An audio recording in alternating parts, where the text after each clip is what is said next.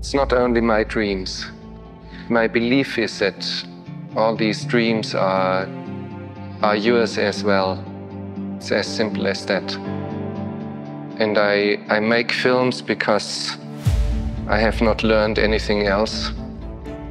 And I know I can do it to a certain degree. It is my duty, because this might be the inner chronicle of what we are. An idea comes, and you see it, and you hear it, and you know it. It comes like on a TV in your mind.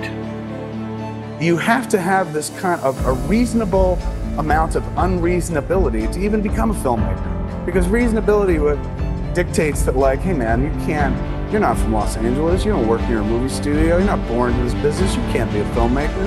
That's for other people. You have to have a reasonable degree of unreasonability. You have to be able to be like, no, it doesn't have to be that way.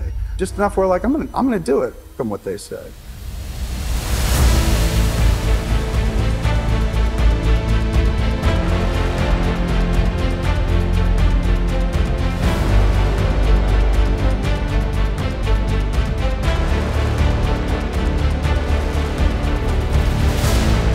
A lot of time I have young kids coming to me, or they write to me, how do I get into films?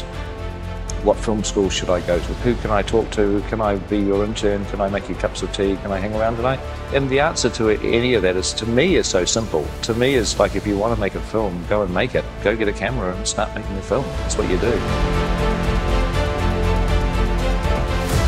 What I kind of learned early on is that your voice is as important as anyone else's.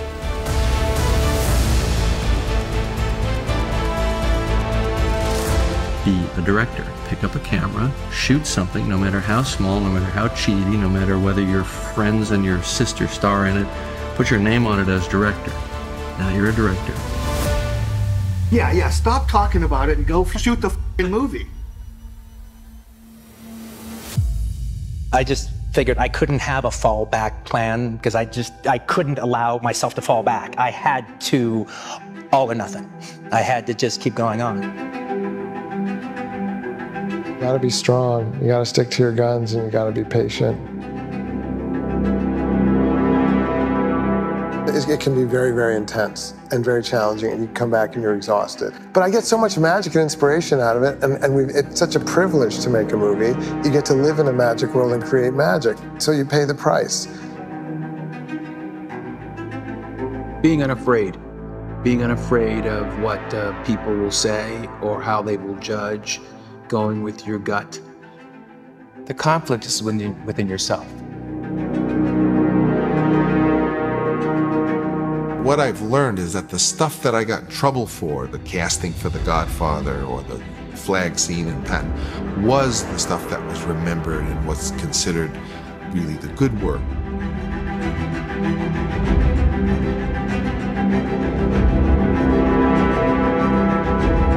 Desiring an idea is like a bait on a hook.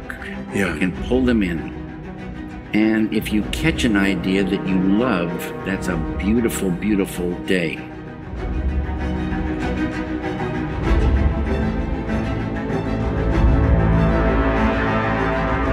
We don't really feel a pressing popular need. We try to create it. If we didn't love movies as much as we do, if we weren't a little crazy on the subject, there wouldn't be any movies at all.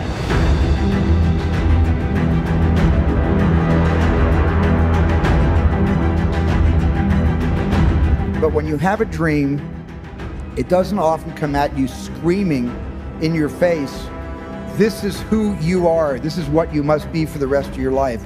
Sometimes a dream almost whispers. And I've always said to my kids, the hardest thing to listen to, your instincts, your human personal intuition. So you have to, every day of your lives, be ready to hear what whispers in your ear. It very rarely shouts. And if you can listen to the whisper, and if it tickles your heart, and it's something you think you want to do for the rest of your life, then that is going to be what you do for the rest of your life, and we will benefit from everything you do.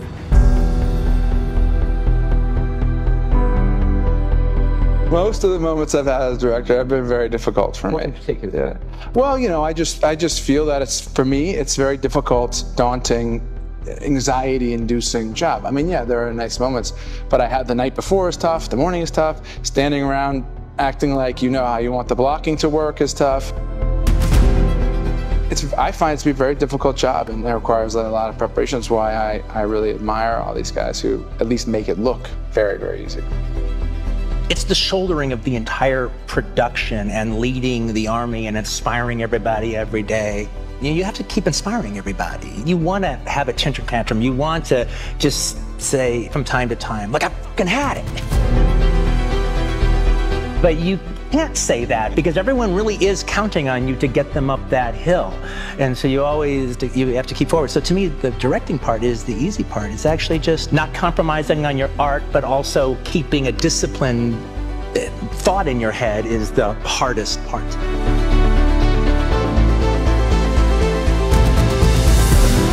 You have to fight for your movie all the way.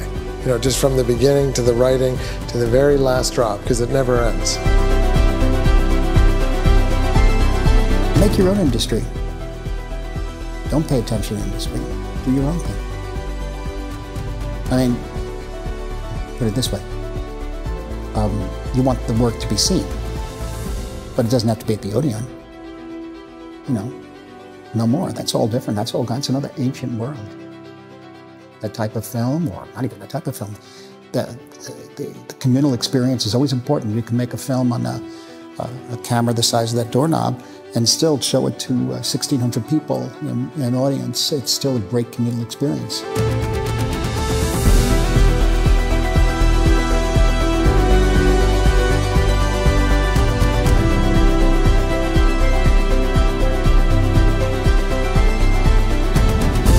You never know who the treasure map to the treasure is. So treat everybody really good, and it will come back to you. I promise you.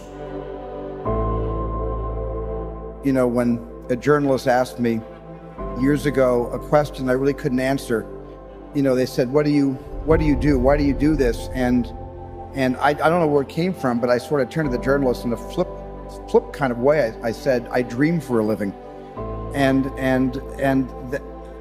Years later, I realized, well, that's exactly what I do. I dream for a living.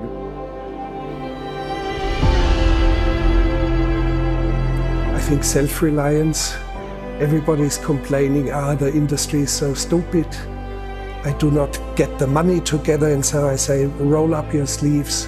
Work as a bouncer in a sex club, as a warden in a lunatic asylum, half a year. You earn $10,000, $20,000 and you can make a feature film today. There's no excuse anymore. And then of course, read.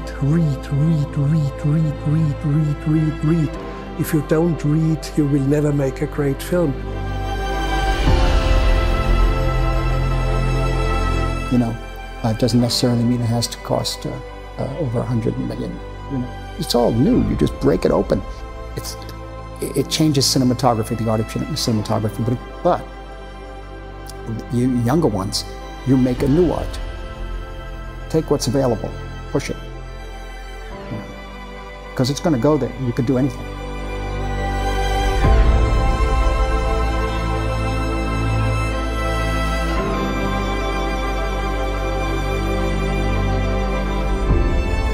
And this is the really, really hard truth. The truth is, still, when you're at this place, the cavalry is not coming. How is it possible that the cavalry is not coming anymore? I've done so much. And the good news of this is, who gives a fuck about the cavalry? Because now you are the cavalry. You are the cavalry, and you do not need them.